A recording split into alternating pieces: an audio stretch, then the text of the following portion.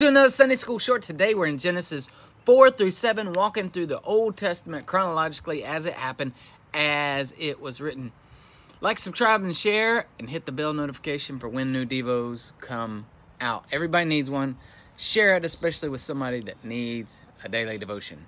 Get in here with me. There's a lot in here. I'm just hitting the high points. I'm just your encourager, your spark plug, encouraging you to be a daily Bible reader. Genesis 4 is where we see where we are now. We're in this fallen world that we live in now. So we'll start right out here. Adam and Eve had Cain and Abel. When they grew up, Abel became a shepherd and Cain was essentially a farmer. Verse 3, when it was time for the harvest, Cain presented some of his crops as a gift to the Lord. Verse 4, Abel also brought a gift, the best of the firstborn lambs of his flock. The Lord accepted Abel's gift, but did not accept Cain and his gift. Cain became angry. The Lord says, hey, why are you angry? You will be accepted if you do what is right. All right, see, Cain gave something. He gave some of what he had. Abel gave his very best, okay? Why are you angry? You'll be accepted if you do what is right. Sin is crouching at your door, eager to control you. And we can all listen to this one, all right? Sin is crouching at your door, eager to control you, but you must subdue it and be its master. Get in here. Don't neglect the reading. Cain killed Abel, all right? And there's a lot in there, but it just says, essentially, Cain killed Abel. The Lord says, where's your brother? And Cain says, I don't know. Am I my brother's keeper? And the Lord says, what have you done? I hear your brother's blood crying out from the ground. Now you are cursed and banished. The ground won't yield crops for you anymore. You'll be a wanderer, essentially. Cain says, your punishment is too great. Anyone who finds me will want to kill me. So the Lord put a mark on Cain to warn anyone that might want to kill Cain. And who might want to kill him? Maybe some of his nieces or nephews, or maybe even his mom or dad. Sin had entered the world at this point. Those are the people. It says Adam and Eve had many sons and daughters. After it speaks specifically of a few, but it had many sons and daughters. He settled in the land of Nod, east of Eden. And then verses 14 through 24 speaks of the descendants of Cain. And sometimes a lot of this in the lineage is easier to listen on an audio version of the lineages so that you don't get tangled up and tripped up with the pronunciations. I use the Blue Letter Bible app. I use that also if you want to know where I'm at. I'm in a, you go into, to hit the symbol in the bottom, in the center, in the middle of it, and you'll pull up a daily reading plan, and I'm in the chronological, one-year chronological plan. Click on that. At the bottom, it'll tell you where to go, where we are. You can also use the speaker function, and it will read it to you. Sometimes easier when you get in those lineages. Adam and Eve have another son named Seth. That's the way 4 ends. Genesis 5. People had extended lifetimes then. This was changed in chapter 6, verse 3, in the years of Noah to about 120 years. But they didn't live forever like in the Garden of Eden as intended. But they did have extensive lifetimes. In verse 3, when Adam was 130 years old, he became the father of a son who was just like him in his very image. And we were created again back in the previous Devo, in the first 3 chapters of Genesis. We were created in, or Adam was created in God's image. He became the father of a son who was just like him in his very image. He named his son Seth. After the birth of Seth, Adam lived another 800 years, and he had other sons and daughters. Adam lived to be 930 years old, then he died. Again, the question arises, hey, who was Cain scared of? Again, sons and daughters of Adam and Eve, or nieces and nephews, that kind of thing.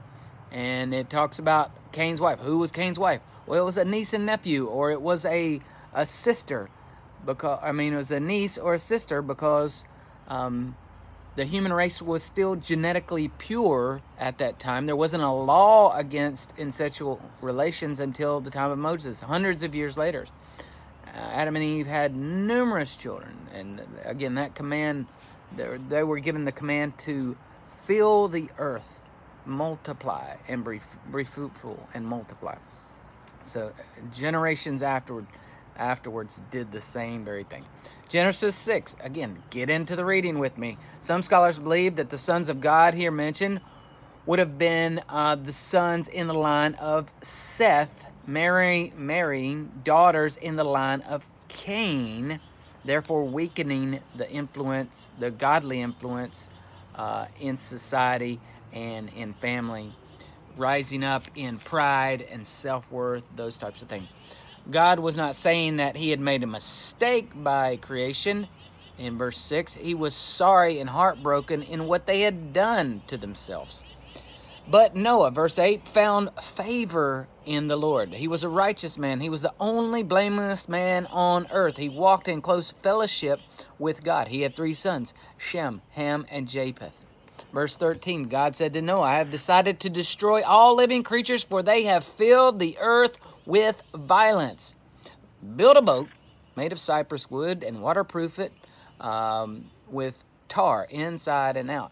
This thing was 450 feet long, a football field and a half. If you haven't been to the one, I think it's in Kentucky, the art exhibit. It is Ark exhibit. It is amazing. Go there if you can.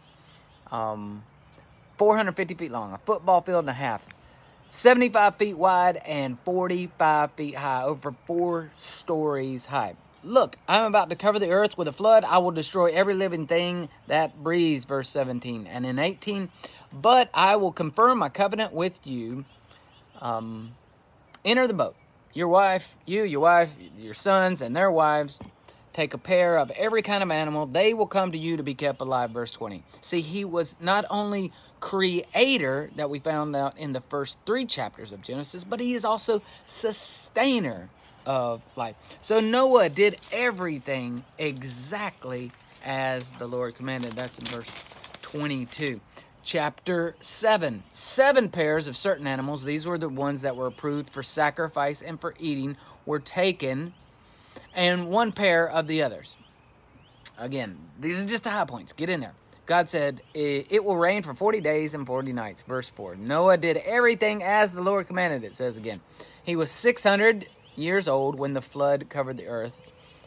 He went on board, him, his wife, his sons, and their wives. The animals entered, and remember, these are just species. So, like, not every type of dog. Not a poodle and a lab and a mastiff, all that. No, it was... and a wolf, all that. It was the species. It was the canine species, the feline species. And then we'll talk about microevolution after that, you know, where the different breeds came about. But this was just a species, more than likely. Verse 10, after 7 days, the waters had flood, the waters of the flood came and covered the earth. All the underground springs erupted as well. The rain fell for 40 days and 40 nights. Then the Lord closed the door behind them. Verse 16, he closed the door. The water grew so that it even covered the highest mountains. All were destroyed. Only Noah and his family survived. Verse 24, the floodwaters covered the earth for 150 days. Nobody can swim, tread water that long. God bless you. Get in there, like, subscribe, and share. Have a great day.